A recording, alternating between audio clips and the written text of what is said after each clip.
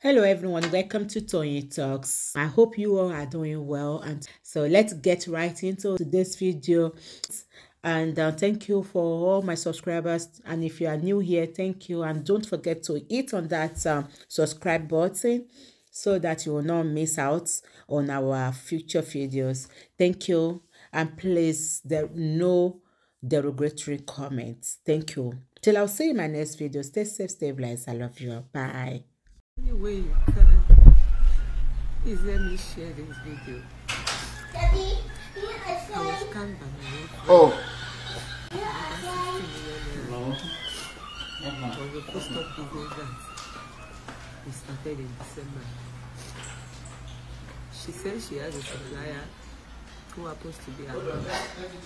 The husband also affirmed that he knows the person, the family. The mother also confirmed the supplier is somebody, is her sister, and she lives in Ogbomosho. They have warehouse in Ogbomosho. This is food stuff business. Many kinds of food stuff. I have customers before, and I seller, I have customers. People that have been buying for me over the years in my business. We all come together and business, and we've been receiving this in December. People keep paying. I pay because we do book. We book and receive our bill after 2 weeks. All of a sudden, from February, she stopped supplying and was giving so many kind of excuses. This is somebody that she's welcome into my house, and I'm also welcome into her house. We are like family first. I don't know. I said, but the family created all these things to come. Myself and a lot of people. There's nothing left for me. This case has been at the station. LA station in the past 3 good weeks, and you know, honestly, I don't know where the case is driving us. The last time I visited the station and I saw her, I went with one of my customers too. And this lady had the guts to shout at us, to talk to us, and nothing was done. I don't know what is happening. Nigeria please help me.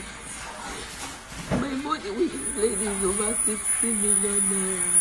60 million naira of people's money. I have over 30 people that own this money. And I have been dragged from many angles. I have a baby. A 9-month baby at that. And that is the only thing that is keeping me up. I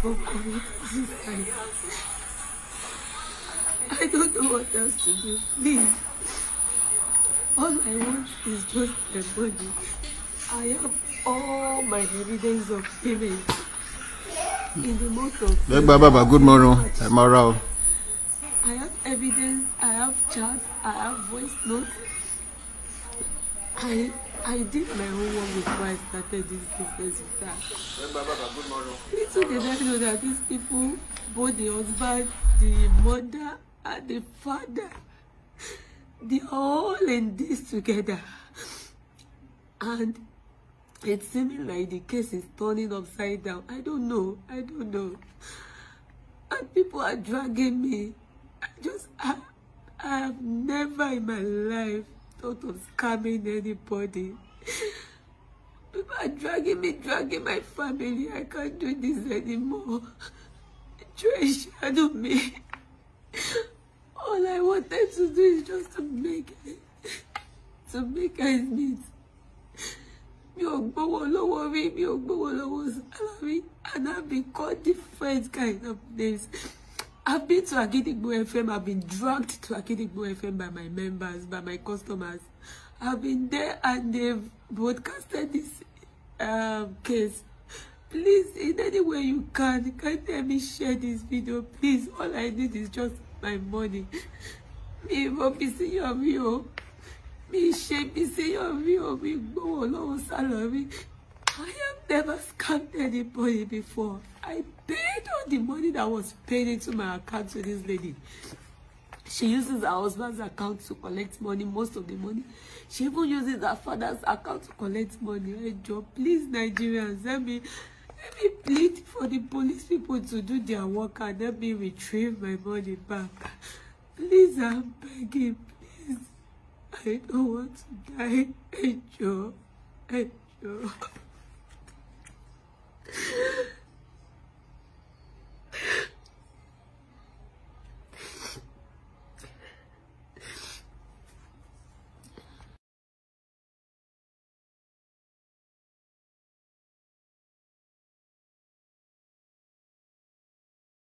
mo lérò pé ẹ ti gbọ́ short video yẹn kí Ọlọ́run kó ṣàánú fún wa ni. mo lérò pé ẹ ti gbọ́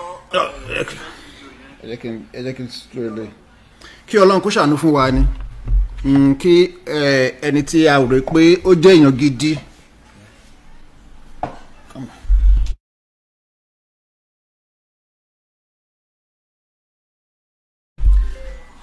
lẹ́ni tá a rò pé ó jẹ́ èèyàn gidi onítàn gan tẹ̀tí ní sùúrù ká tó kù anyway bó ṣe ká lára sí ni. Hello sir, good evening sir. Good evening o ṣàlàfíà ni.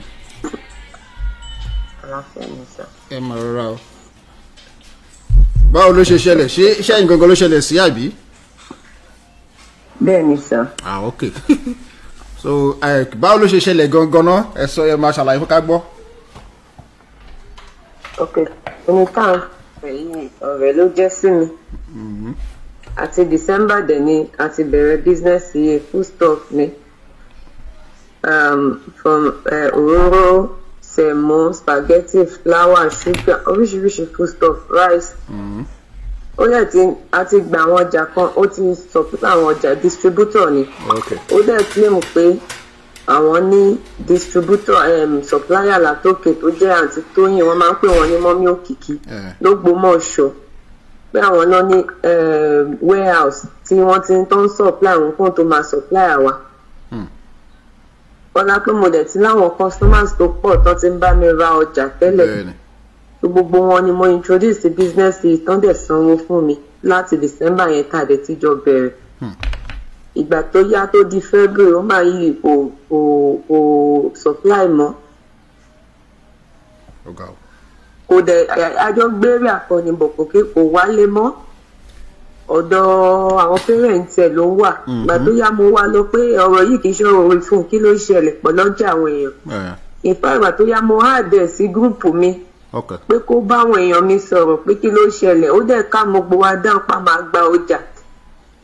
Kí ló wá sọ pé ó ṣẹlẹ̀ gangan ṣe. It is from one drama to another drama. Ṣé owó wá fún yín ní excuse kankan pé nǹkan báyìí ló ṣẹlẹ̀ tí ọjà ò fi dé? Ṣé ó kàn dákẹ́ ni kò. Ó tẹ at first ó ní ọjà wà ní Ìbàdàn because wọ́n tún ní ibi tí tọ́jà yẹn bá dé láti Ògbómọ̀ṣọ́.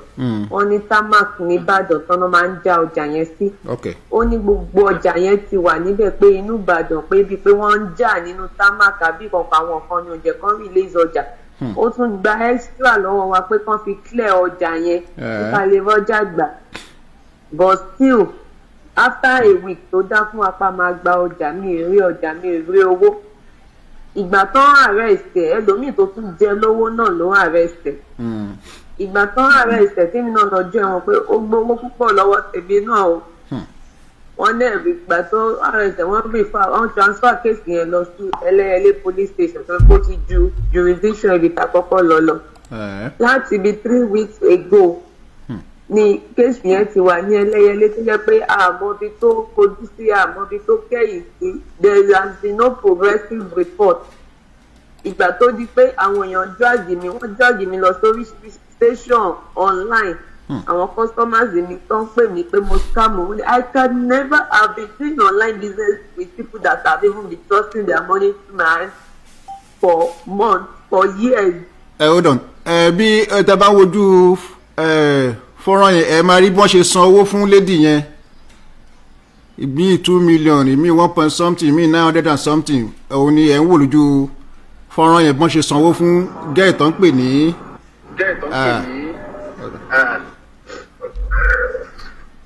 Okay, continue. Yes sir, so ọjà yẹn a máa ń bù kẹ́ni tá a bá sanwó lé ní báyìí ó lè tó bí 10 to 14 days kó tó dé. So every day bẹ́ẹ̀ lèmi máa ń láwọn customer tó máa ń sanwó ọjà, every day lèmi náà máa ń sanwó fún. In fact ẹlòmíì lè sanwó ọjà bí a bí 2 times in a day tí máa dẹ̀ san fún máa yí every day. So ẹ bá wo àwọn kìíní yẹn ìmí 2 million ìmí kì í ṣe pé ẹ̀kan náà lápò owó yẹn fún. It was all this money was between February to March. Kélekèlé tá a ṣe ń dákun hoping that bá a ṣe ń san léra wọn yẹn náà la máa gba ọjà léra wọn. But ìgbà tó ṣàyà tó ti transfer case lọ sẹ́lẹ̀yẹlé ìgbà tó wá di páwọn èèyàn wá pariwo síta pé nǹkan báyìí ló ń ṣẹlẹ̀ o. Ṣàdédé ṣàlágbọ́ láàárọ̀ ìpé wọ́n ti charge case yẹn lọ sí court. Wọ́n ṣe pé wà ní aṣá lọ sí magistrate court ní Ìbàdàn. Wọ́n wá sọ pé wọ́n fún ní bail wọ́n adjourn case yẹn wọ́n wá fún ní bail option pé kó wá level 15 officer èèyàn tó worth 10 million naira àtẹni tó nílé tó ní sí ọ̀fọ̀ ní around the road yẹn. But even at that, all my customers are dragging me. Even on my husband's page, everything they've called me nails, posting my babies, posting myself. I don't know. Sherry, kí ni tẹ́ fi ń gbọ́ kọ́ta fi ń sọ yẹn lè bá mi lò ẹ̀ díẹ̀. Device ten lo tẹ́ fi ń gbọ́ mi ẹ lò ẹ̀. Bẹ́ẹ̀ni sir. Ẹ lò ẹ̀. Okay pa.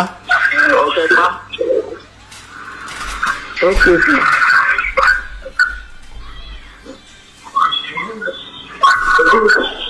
Hello.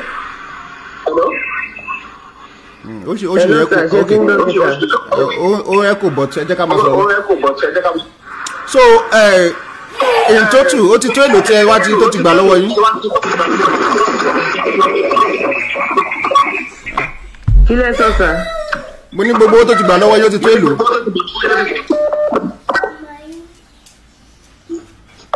Gbogbo owó tó gbà lọ́wọ́ mi àbí? Bẹ́ẹ̀ni. Is over 60 million naira, sir. 60 million naira. Ìyẹn lágbára díẹ̀ o.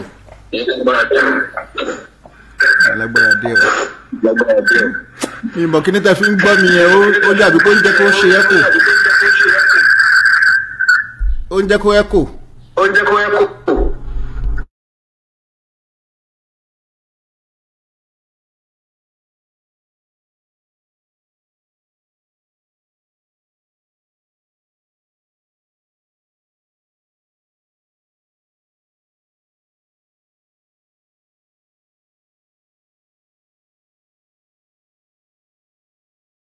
Gidi ló bá tú dànù. Ọpẹ́yẹmí sá lọ. Ọpẹ́yẹmí ti sá lọ pẹ̀lú 60 million o. Ọpẹ́yẹmí òun lẹ̀ ń wò yìí o. Ọpẹ́yẹmí lẹ̀ ń wò yìí o. Ìfẹ́ ṣojú ọmọ wọn. Ọpẹ́yẹmí lẹ̀ ń wò yìí o. Nínú fọ́tò yẹn picture ọmọ ẹ̀ wà ń bẹ̀ so ni mo ṣe gbé lọlẹ̀ dáadáa. Ọpẹ́yẹmí lẹ̀ ń wò yí àtọ́pẹ́ o àwọn ògbágbá nílùú Ìbàdàn. Ṣé ká wá sọ wípé Ìbàdàn tó jalè ojúlówó tí wọ́n ń sọ ṣé kí wá ń ṣe pé àwọn Ọpẹ́yẹmí gangan náà ń bá wípé Ìbàdàn tó bá jalè ojúlówó because eléyìí kọjá olè o. Ẹ sábọ́ọ̀dù rádaràdà ògo Ìbàdàn wá gbógo àwọn àgbà wọn ọmọ ìlú ẹ wọ́n ti gbá wọn yan àmọ́ bóyá olè bá wọn sanwó ẹ̀ because ẹni tó gbá sìn ìyẹn nídìí owó n tó wá ṣẹlẹ̀ ní wípé ẹni tó wá dàbí pé ó assist wọn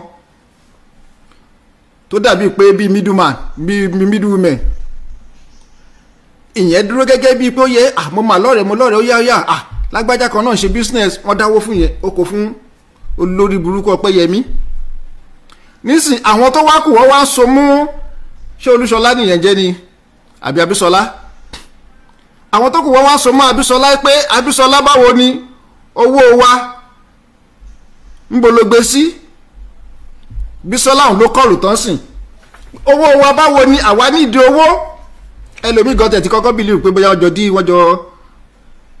wọ́n jọ plan ẹ̀ ni tẹ̀mọ́ pé irú nǹkan bẹ́ẹ̀ náà ó máa hard láti tètè trust èèyàn yà á àkọ́kọ́ gbé wá fún wa náà èkejì gbé wá fún wa náà báwo ló ṣe ṣẹlẹ̀ àmọ́ gbà tó rí pé Bisola náà ń sunkún lójoojúmọ́ tó bá lọ kí ló dàbí pé omijé ni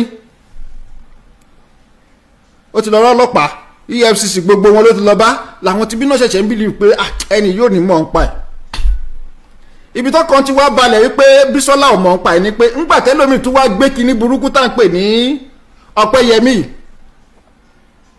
wọ́n ṣẹ̀ṣẹ̀ wá bìlì pé àṣẹ Ọpẹ́yẹmí gan ti ń ṣe kinní ó ti pẹ́ àṣẹ Ọpẹ́yẹmí ti ń gbá àwọn èèyàn lọ́jọ́ tó jìn táwọn ọmọ làwọn náà ṣe tètè sáré ní ká tún gbé síta fẹ́yìn ará Ìbàdàn kẹ́ bá wa ṣí ẹ̀ sáwọn ará Ìbàdàn tó bá fẹ́ ṣe business kó má lọ kó sírú Ọpẹ́yẹmí wọ́n ti grant ẹ̀ ní bẹ́ẹ̀lì ńsìn kí kóòtù tó tún sit ó tún di May 30 èmi ò tiẹ̀ understand bó ṣe ń àjọ nǹkan tó ń rí bẹ́ẹ̀ yẹn ṣá almost a month èmi mọ bí legal system ṣe ń rí torí irú ẹni tó jalè báyìí ẹ̀kọ́ ti sáré dájú ẹ̀ lẹ́sẹ̀kẹsẹ̀ bó bá jẹ́ pọ́n máa ti mọ́lé ni kọ́ dẹ̀ gba gbogbo nǹkan tó ní lọ́wọ́ báǹkì ẹ̀kan fìrìsẹ̀ gbogbo business ẹ̀kan fìrìsẹ̀ dànù lọ́wọ́ kan kọ́ owó lówó kan kò fún wọn àmọ́ nísìnyí ó dàbí pé bí mo tún ṣe ń gbọ́ Ọpẹ́yẹmí ó ní àwọn èèyàn lẹ́yìn bíi Wùmí àwọn politicians ti dúró sí lẹ́yìn àwọn náà ó ṣeé ṣe kó jẹ́ pé àwọn náà fẹ́ gbà bíi 10 million nínú 500 million tó jì àìmọye èèyàn ló ti dúró tì my sister Emorama àìmọye èèyàn ló ti wà lẹ́yìn ọmọ olè Ọpẹ́yẹmí tọ́dẹ̀ fún ní ìkìyà pé má wọ́rì àwà lẹ́yìn ẹ la ṣe ń pariwo sẹ́yìn ọmọ Nàìjíríà pé ẹ gbà wá o ẹjọ́ nítorí Ọlọ́run o eléyìí ò ń ṣe ṣeré o 60 million ń ṣọmọdé owó o 60 million kì í ṣọmọdé owó o ẹ̀yin tẹ́ ẹ bá mọ bẹ́ẹ̀ ṣe lè bá wa gba owó yìí lọ́wọ́ Ọpẹ́yẹmí ní ìlú Ìbàdàn ẹ jọ̀ọ́ ẹ bá wa jáde sí ó ti ń pa àwọn èèyàn lẹ́kún àwọn ẹni ẹlẹ́ni tó jẹ́ pé wọ́n jáde lójoojúmọ́ tó ń wá nǹkan tó máa jẹ lọ Ọpẹ́yẹmí ti gba gbogbo owó lọ́wọ́ wọn o ó gbowó tán wọ́n sáré lọ sílé ẹjọ́ kó lè free ẹ̀ àwọn olè tó kù lẹ́yìn ẹ̀ tó bí jẹ́ bí àwọn politician tó wà lẹ́yìn àwọn náà dúró George yẹn ní kó lọ máa wẹ́ni tó ní 10 million àmọ́yé èèyàn tó ní 10 million lákàntì pẹ̀lú ṣé jí kí náà pe lẹ́bù wọn ní Nàìjíríà náà ìgbà mélòó máa fi rí yẹn alẹ́ èèyàn jí gbígbé almost 500 million kí ló máa kọ́sẹ̀ láti yọ 20 million fún ẹnìkan ipe gba 20 million yìí sínú àkáǹtì ẹ̀ náà kémi tiẹ̀ fi ráyè bọ́ jáde nígbà bá tún jáde ṣọ́ọ̀ṣì ibi kó tún lè bẹ̀rẹ̀ sí ní lọ gbá àwọn èèyàn kiri ní ìgbà mélòó máa tún fi rí èèyàn tó máa gbá ní 20 million ìgbà mélòó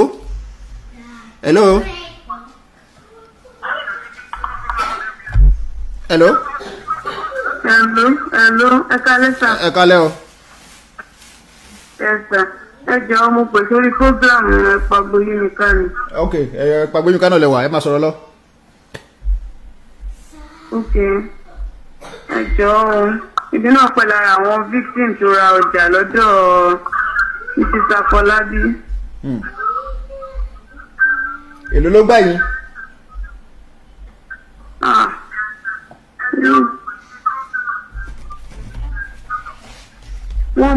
close to 1.5 lèmi fẹ́ gbà lọ́wọ́ ẹ̀ báyìí. 1.5. ti 1,400,000 bẹ́ẹ̀ ni 1,460,000 lówó tèmi lọ́wọ́ ẹ̀.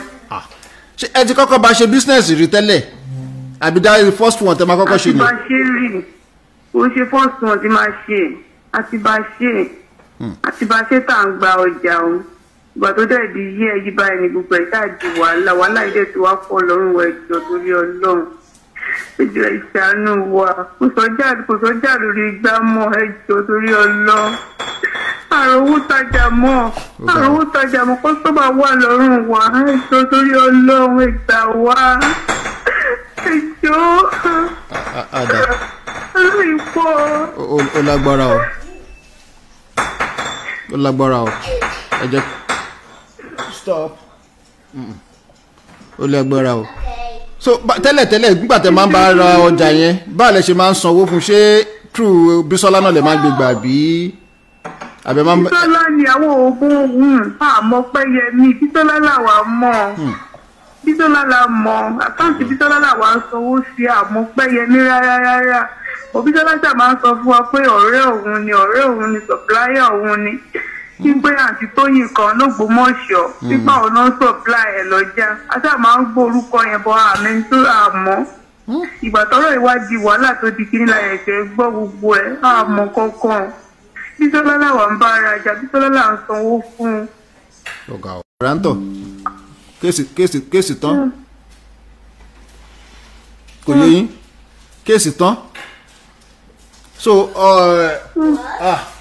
àwọn èrè kan flag mi ṣá. àwọn èèyàn kan náà ló máa wà lẹ́yìn ẹ̀ dájú àwọn èèyàn kan náà máa fún ní information àwọn kan tó bá ṣe àwọn èèyàn kan náà ló máa wà lẹ́yìn ẹ̀ tí òun ló lè dá máa ro gbogbo nǹkan bẹ́ẹ̀ ìyàwó èèyàn kan náà ni. bẹ́ẹ̀ni àwọn lọ́ọ̀yà ó lè jẹ́ pé ó gba lọ́ọ̀yà. àwọn tó pè lọ́rẹ̀ aráàlú tí wọ́n yóò rẹ̀ aráàlú ni wọ́n bá yìí.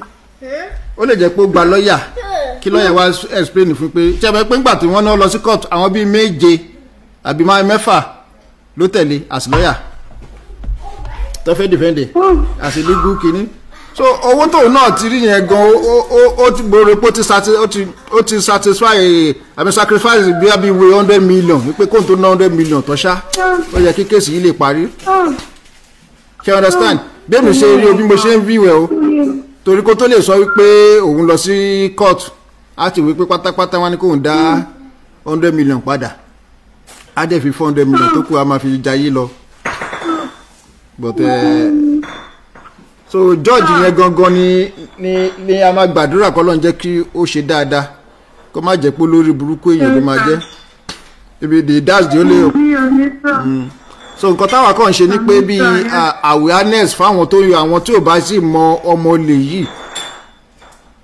ni awareness tá à ń ṣe torí owó yẹn ò ń ṣòwò kékeré o ní Nàìjíríà kéèyàn tẹ̀ sọ 1 million sọnù 2 million ó ní 5 million wà ń bẹ̀ abáka gbogbo ẹjọ́ tí wọ́n 60 million ó pọ̀ náà àwọn èèyàn bíi P&P lélẹ́yìn sìn. It is well ṣá ẹ ṣeun gan ni àmì máa àmì o. So awareness làwa wá ṣe lẹ́nu tọ́lọ́ bá dẹ̀ fún wa ṣe àkọlù àwọn bíi méjì mẹ́ta kan lọ́la bóyá wọ́n lè tún fún wa ní idea nǹkan tá a lè ṣe nítorí tí ẹjọ́ bá ti wà ní court kò sí nǹkan téèyàn lè ṣe ká má purọ́ tán ara wa jẹ àfi tá bá máa rányàn kọ́nà lù ú lẹ́yìn yẹn ọlọ́pàá ò lè gbé bó ṣe wà yẹn ọlọ́pàá ò lè gbé wàá mọ tó ṣe ni ó jọ bíi pé ńgbà tó ti rí pé owó yìí dé o 500 million rèé gbà lọ́wọ́ mi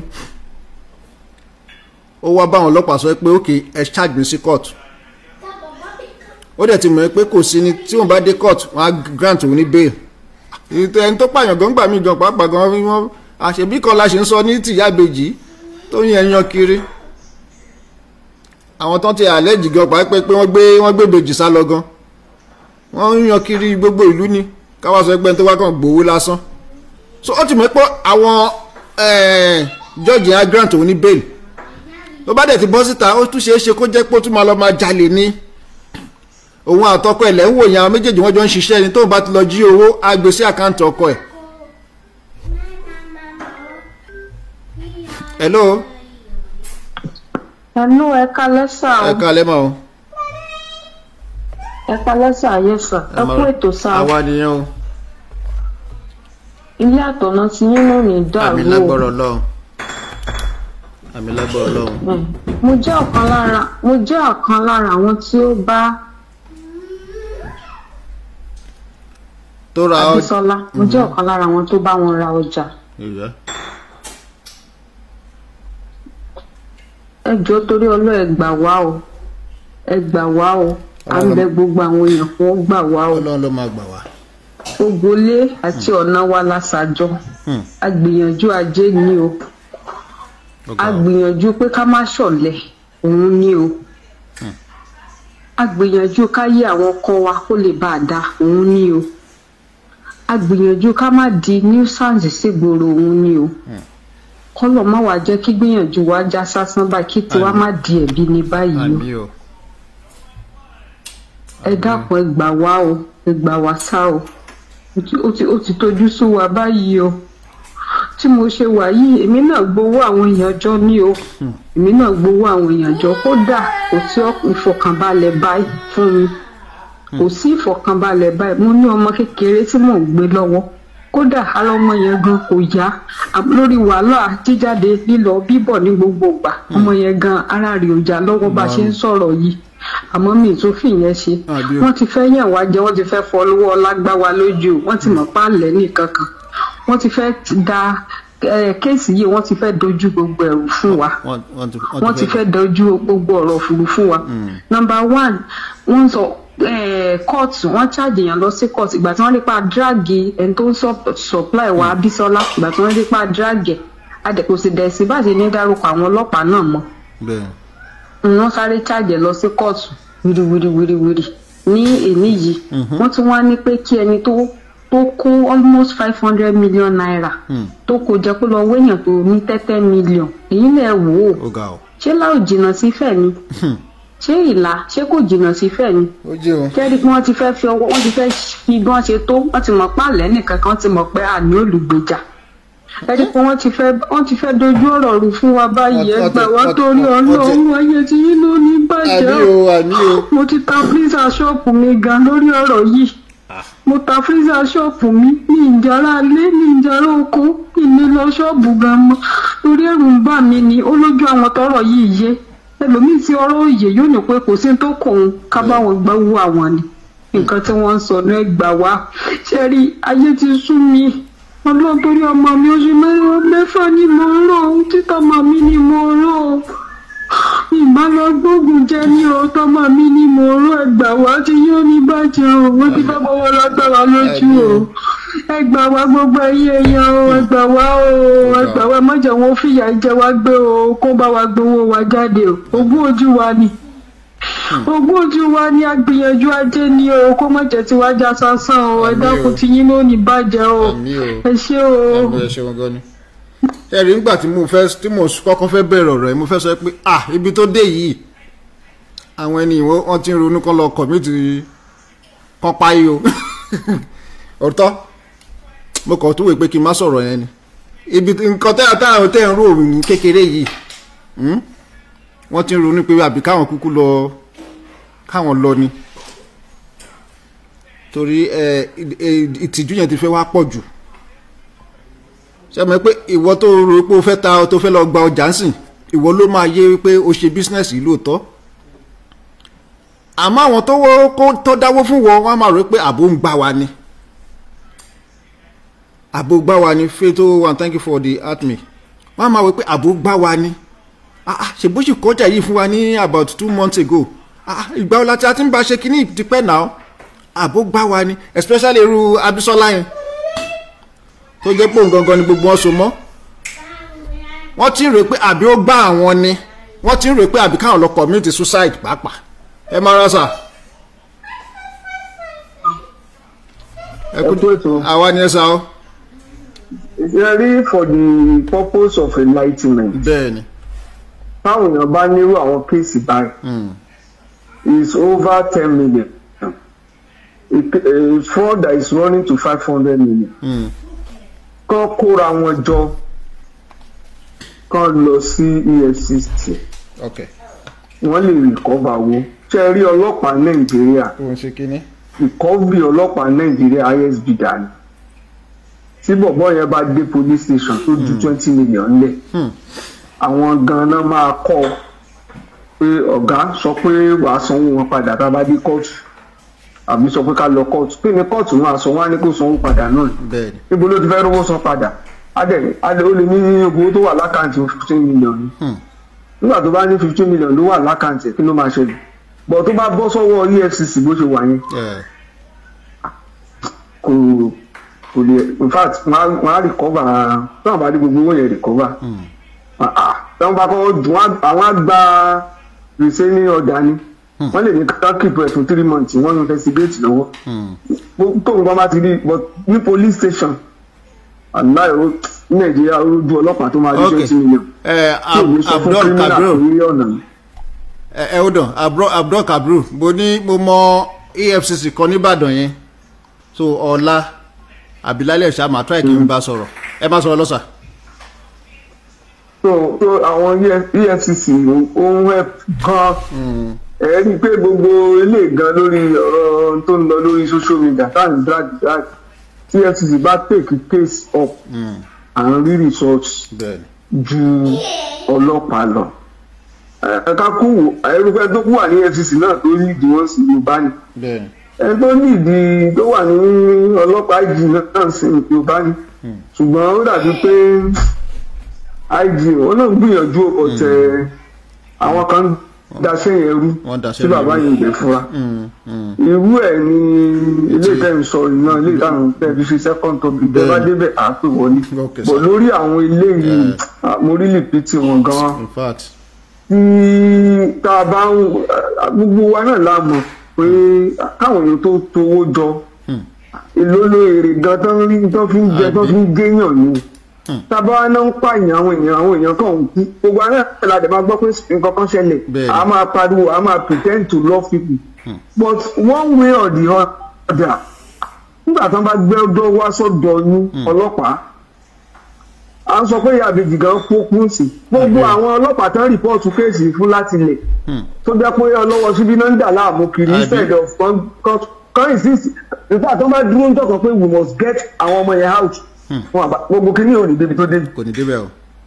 táwọn èèyàn tẹ́ ń táwọn mò ń sin tá a bá gbọ́ pé èèyàn kan nu wọn wá lọ mú ásíìdì àbó lọ kókòsó ṣégbà yẹn la tó máa mọ̀ pé a máa ní pé kò bá dẹ̀ má parẹ́ kò bá dẹ̀ má ṣe kìíní kó dáná it's sad.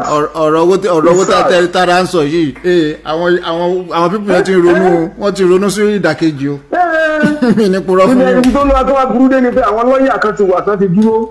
àní mẹ́fà ló tẹ̀lé wá sí kóòtù lẹ́nìí. mẹ́fà. táwọn máa ń fẹ́ yẹn wá ní bísínẹ́sì ni àwọn. yàrá ní bísínẹ́sì yẹn lè make profit ó dẹ̀ lè make loss ní táwọn máa dúró nìyẹn. ṣe rí ibi àjẹ̀nígbà bá dá dúró. àwọn tí ń ṣe fúlọ̀dù fúnra wọn láàrin ara wa ẹ̀ náà ṣe ń ṣe Yorùbá sí Yorùbá ni. Yorùbá sí Yorùbá ni. Ebi Yorùbá sí Yorùbá ló para wọn. ẹ̀rí àwọn ló ń ṣe fọwọ́ nìyí. àtọkọ àtìyàwó Akínládé ọmọ Yíbò kan ọdún Jákínládé o Haúsá kankan ọdẹ gbọ́dọ̀ Jákí. táwọn èèyàn dé tàdé ń para wa lẹ́kùn nínú kòsíkòsí ẹ wo ọ̀rọ̀ wa gan kọ́lọ́ ń ṣàánú wa ni ẹ máa bẹ́tò lọ. ẹ ṣeun. so n táwa lè ṣe náà nìyẹn pé bóyá ká bá yín pé EFCC táwa mọ̀ nìbàdàn káwọn tó lè ṣe n tó máa ṣẹlẹ̀ ni wípé sista Bísọ́lá tẹ bá ń gbọ́ mi bóyá tẹ bá ti parí iṣu ọ̀ ẹ lè test tẹ bá ní àdírẹ́sì woman yẹn lọ́wọ́ ẹ lè test ẹ̀ sí mi so àmọ́ bí a ṣe máa pick ẹ̀ up wọ́n bá tẹ̀rí gbogbo ẹ̀ gbà tó bá jẹ́ pé díẹ̀ náà máa tẹ̀rí gbà nú ẹ̀ ni ó sàn ju nọ́tì lọ ṣe understand ó sàn ju nọ́tì lọ ẹ̀ ló mọ̀. hello. ẹ mọ rárá ma o. honourable Ẹ̀pàgbé. ma ẹ kalẹ́ o. ẹ kalẹ́ ma o. ṣe rí ọ̀rọ̀ olówódé kò kí ń sọ̀rọ̀ yìí kò kí ń sọ̀rọ̀ ọlọ́pàá o. no. ọlọ́pàá ò lè báyàn gbowó láéláé àwọn wọn tó máa dákún ṣòro èèyàn ni wọ́n máa dákun nítorí ó lè ní wọ́n máa dákun àwọn gangan náà máa kọ́ ẹni tó gbẹ́jọ́ wá ní nǹkan tó máa ṣe. ọlọ́pàá ló máa kọ́ wọn bẹ́ẹ̀ ni àwọn náà máa bá wọn kọ statement àwọn náà máa sọ pé ó tún kù nǹkan báyìí tẹ́ máa kọ sí. bẹ́ẹ̀ ni tó ti ní mo ti rí ìrírí bẹ́ẹ̀ ni dáadáa. I'm talking from experience.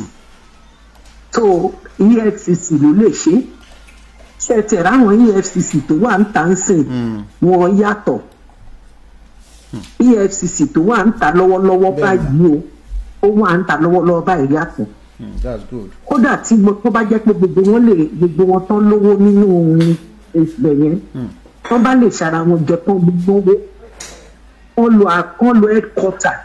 Yes. Kán lọ sí headquarter kán lọ máa sunkún lẹ́nu gate. Tí wọn bá jẹ́ kán wọlé kán lọ máa sunkún. Wọ́n gbé kódà àwọn tó bá lè televise wọ́n lè gbé wọn dání. Ṣó ti yé yín owó lèèyàn fi máa ń wá owó sá o wọ́n máa fi owó wá owó ni wọ́n á náwó láti rí owó wọn láti rí díẹ̀ níbẹ̀ wọ́n lè má rí gbogbo ẹ̀ tán. Ṣó ti yé yín so wọ́n á lọ sí headquarter wọ́n á ti gbé bóyá TV station ẹyọkan àbí méjì dání wọ́n á máa sunkún gbogbo àwọn tó ní kíní wọ́n á máa sunkún wọ́n á ké gbàjarè. Ó lè jẹ́ pàbíjà ní headquarter wà kán lọ bẹ̀ because ṣe rí níbí ìdán níbí tẹ́mi wà yìí o ọlọ́pàá òkè báyọ̀ sọ̀rọ̀ owó tẹ́ bá pe ọlọ́pàá lórí owó wọ́n á ní kó pa àwọn tó kẹ́ lọ court. Wọ́n á tẹ̀ sọ fún ẹ ní pé since the money ti wà involved. Àmọ́ experience ni mo fi ń sọ̀rọ̀ fẹ́ wọn kì í dá sí wọ́n á ní kẹ́ lọ sí kóòtù ni tó ti yẹ yín pé kò pa wọ́n. Ṣe rí FCC tó wà ń ta lọ́wọ́lọ́wọ́ báyìí especially bọ̀bọ̀ tó ẹ̀dì wọn yan ọmọ Yorùbá yẹn ká gbowó jáde ká gbowó kò sọgbọ́n ẹ̀ rí nǹkan tó ń bá Yàyà Bello fà lọ́wọ́ ni. àgọ́ ìfà mo tẹ̀lé ọlọ́sọ náà pé ẹ̀rí ti bá Yàyà Bello ni wọ́n bá yẹn pò lọ́wọ́ gidi gan ni ẹ̀rù tá à ń sọ lọ́wọ́ Nàìjíríà ní 84 billion. ẹ̀rọ iye tó láwọn ti recover ní ẹ̀rọ àwọn tó ní wọ́n ti sentence ní káàpì ń gbọ́. Ó ga o. Kí wọ́n lọ tí ẹ̀wò wọn máa parapọ̀ ní o wọ́n á lọ wá owó náà fi máa wọ owó wọn jáde. Ṣó ti yé yín owó ni wọ́n á fi wá owó wọn jáde kọ́ parapọ̀. Kán wá TV station kán wá bíi méjì l'Àbújá yẹn tó bá gbé Àbújá headquarter wà mí mọ̀ bí àwọn ti pèsè kó tàbá Àbújá mi mọ̀ ibẹ̀ ni kí wọ́n lọ máa sunkún kán máa ké tán bá ní wọ́n lọ ṣe nílùú Ìbàdàn wọ́n tanra wọn jẹ ni o òní dókè tó ti yé yín ẹ jẹ́ kí wọ́n lọ mú ní àti ọ̀dọ̀ ẹni yẹn gangan. Gbogbo àwọn kéésìsì tí ó wà lórí Facebook yìí ó ní bọ́n ṣe lè ṣe tó yẹ pé wọ́n á rí kéèsì wọn ṣe tó yẹ pé wọ́n máa rí kéèsì wọn ṣe táwọn kò ní máa fi ọwọ́ agbára máa ṣe kinní wọn tí wọ́n á rí kéèsì wọn ṣe. Ẹ jẹ́ kí wọ́n lọ bí mo ṣe sọ fún yín yẹn kí wọ́n parapọ̀ gbogbo wọn kán ṣara wọn jọ kán ṣe mítìn kán wára wọn rí ẹnìkan ò lè dá ṣe wọ́n á wá pọ̀ gbogbo wọn á kún géètì yẹn wọ́n á máa tẹlifáìsì wọn gbogbo àwọn èèyàn á gbé àwọn Linda èkejì everybody gbogbo wọn á gbé Túndé Ednut gbogbo wọn á gbé ghost lover àwọn náà tún bá wọn gbé. Àbí o. Ṣó ti yé yín ẹ wà á rí i pé bá jáde torí wọn á gbé. Ẹ gbọ́dọ̀ lọ. Wọ́n ní gbé wetí wọ́n á gbé owó á jáde ṣùgbọ́n tó bá ní ọlọ́pàá ẹkún tó wá ń sun lórí ibi ìkànnà ti máa sunkún irú ẹkún tí wọ́n ń sun yẹn wọ́n lọ sún l'Àbújá headquarter wọ́n wá ẹkún yẹn jọ dáadáa kán lọ sún bẹ́ẹ̀ òun ló lè pé wọn o kí ni máa yíra mọ́lẹ̀ bẹ́ẹ̀ if not owó lọ nìyẹn nítorí tó bá máa ṣe tí kóòtù bá máa dájọ́ ẹ̀ tí wọ́n ti ṣàkọ́kọ́ frozen àkáǹtì ẹ̀ ní gbogbo àkáǹtì tó bá ní wọ́n á trace ẹ̀ pátápátá wọ́n á frozen gbogbo ẹ̀ nǹkan tó máa kọ́ ṣe nìyẹn gbogbo àkáǹtì tó bá ní pátápátá wọ́n á kọ́kọ́ frozen gbogbo ẹ̀ ní àti tìyàwó àti tiẹ̀ o gbogbo ibikíbi tó bá ń transfer owó sí náà máa frozen gbogbo àkáǹtì wọn wọ́n lọ kóòtù adájọ́ agbowó o adájọ́ agbowó máa fi ilẹ̀ ó lè ní kó lọ san 100,000 péré. ìyẹn kàn fẹ́ fi wọ́n jẹun kókò bẹ́ẹ̀ ni. nǹkan tó máa ṣe nìyẹn o ẹ kú ètò. ẹ ṣeun gan ni mà. so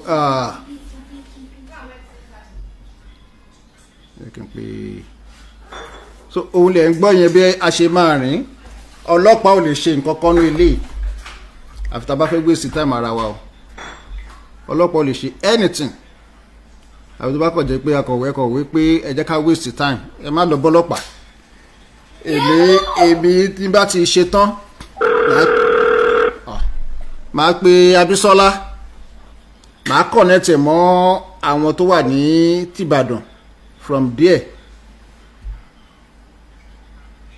there ó ṣeéṣe káwọn yẹn wá ní àwọn yẹn wá sì fún ní advice kan àbí méjì ṣá n tẹ́ ẹ máa ṣe understand lóòótọ́ ilé ti competition. Hello sir. Hello ma. Àtàwọn ẹ̀kọ́ ètò. Àwọn ẹ̀ma. Ẹ wò ó 101% TFC máa gba owó yẹn jáde tó ní fún £1. Gbogbo owó yẹn TFC àgbà kò dẹ̀ níbi pé kó ná gọ́sẹ̀ bá lọ wo wọ́n ṣe ṣiṣẹ́ ń sìn. Bẹ́ẹ̀ni. Báwọn kan sọ̀rọ̀ gbọ̀ngàn kan wà ní Canada ló wà bí Amẹ́ríkà tó bá gba owó yóò sọ kọ́kọ́ yọ nínú ọ̀rọ̀ fáwọn òkè ń yọ owó. Bẹ́ẹ̀ni. Àwọn onígbọ́n láti èrò kọ́ bá owó tó bá gbá náà. Ọmọ yẹn pọ̀ tọwọ́ síbẹ̀ lórí ọ̀dà the street ni. Nípò òun ó ya òun lẹ́nu pé wọn ò ní gba 10 kọ́bọ̀ lọ́wọ́ òun. Ó ní prọ́fẹ̀sì yẹn pẹ́ o ó náwọn ní sùúrù bìkan ṣèrò pọ̀ lẹ̀. Ó lérò pọ̀ lẹ̀ náà bá tó dé stage tó kọ́ tọ́nù tó pé òun kó ti kọ́ tọ́nù. Ó ní gbogbo owó mílíọ̀nù mú lọ́wọ́ bìkan ó ti gbà wọn kú mt kò sí kọ́bọ̀ lọ́wọ́ òun mọ́. Ó ní gbogbo owó òun lòun gbà ó ní kó fi lọ́wọ́ kọ́kọ́ gba bí 10 million náà fáwọn kì í gba 10 kọ́bọ̀. TFC yẹn gangan ni kọ́ máa lọ. Ibẹ̀ ni. Kọ́ dúró sí ilé kó má gbà wọ́n níjọ́ mẹ́rin kọ́ wà lẹ́nu ọ̀nà ń bẹ̀ kọ́ máa pariwo kọ́ máa ké kọ́ máa dá wọn lóhùn ló èrò pọ̀ ńlẹ̀ o. Èrò pọ̀ bẹ́ẹ̀ ni. Wọ́n yẹ ti tọ̀tẹ̀ yìí ta rí yìí wọ́n ṣe ìyára ìyàṣẹ wá gba gbogbo wọn tí ò ní kù. Kò ní kú kọ́bọ̀. Kò ní kú 10 kọ́bọ̀ lọ́wọ́ ènìyàn wá gba gbogbo owó wọn. Wọ́n ti tọ́lá lọ́kọ́ gbọ́ orúkọ wọn. Wọ́n ti máa bó ṣe lọ sọ́dọ̀ ti ní pé kò sí rọ̀ òun kọ́ ló bọ́ sọ yẹn. Ẹ̀kọ́ gbàgbé ju kọ́ lọ sùn. Wọ́n gba gbogbo wọn kò ní ṣe bákọ̀ọ̀pù tó lé ní owó mọ̀ yóò kó fẹ́ waste owó ni. Níparí owó yẹn pátá ló fọ́pá tẹ̀ sísan gbèsè yẹn. Ṣé ìṣòwò à ń ta lọ́wọ́ yìí? Wọ́n gba owó kò ní fún £1 lọ́wọ́ ẹ̀. Ìyẹn ló bẹ́tà. Ibẹ̀ ni kọ́ máa lọ. Yẹ ṣeun gan ni mà.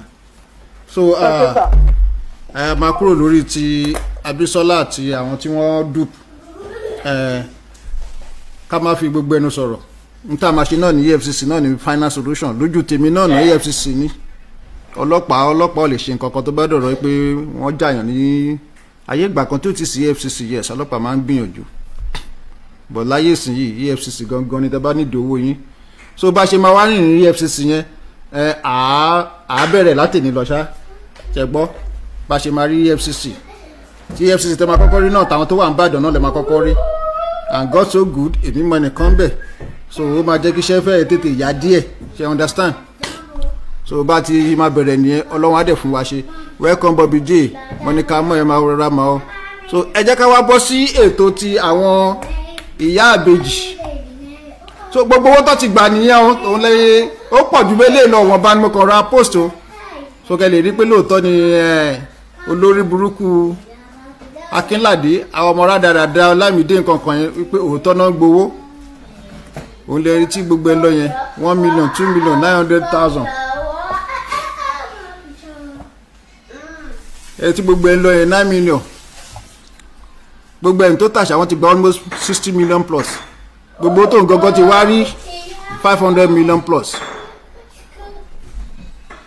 àmọ́ ń yan káàkiri ń sìn òun gbà tó ti lọ sí kóòtù lẹ́nu so ọlọ́run á bá wa fún àwọn EFCC yẹn ṣe ẹ̀yin tẹ́lẹ̀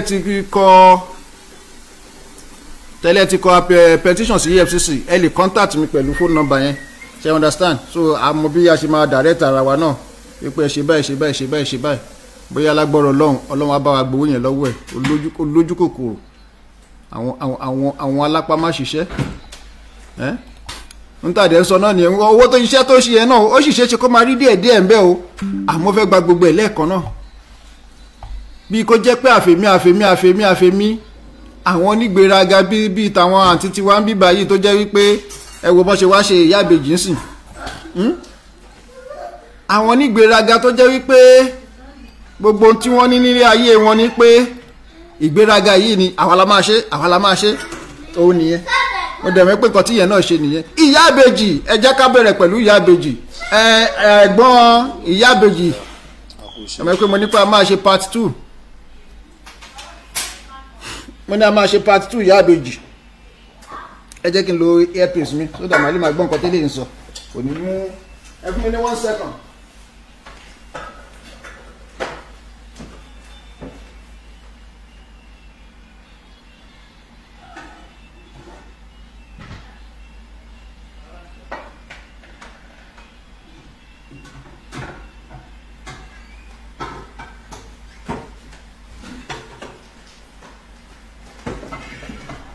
So ẹ̀gbọ́n ìyá àbèjì ló tún sọ̀rọ̀ yìí kẹ́ máa wo bí ilé ayé ṣe rí, kẹ́ máa wo bí àwọn èèyàn ṣe dájú, kẹ́ máa wo bí àwọn nìkan ṣe ní ìkà nínú tó jẹ́ pé wọn ò rányàn tó dàbí pé bámúbámú la yó, àwọn àmọ́ bíbí ń pọ̀ ọmọ ẹnìkan kan bámúbámú la yó ó ní.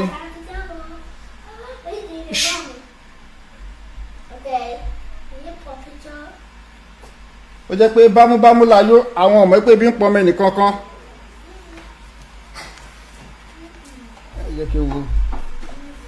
Okay. So ẹ̀gbọ́n ìyá ìbejì la máa tún gbọ́ ohun èyí tá a dẹ̀ máa fi díẹ̀ analyse nǹkan tó sọ.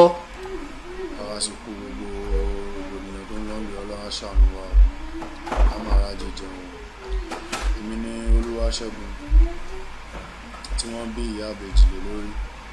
Mo ṣe rí fídíò tí ẹ̀gbọ́n ṣùwájú yẹn tàbí tó ṣe online tó ṣe tó ń wí àwùjáre torí kò sẹ́ni tí wọ́n gbé kíní sí tí wọ́n gbé ọkọ fún tí kò ní roko sọ́dọ̀ rẹ̀.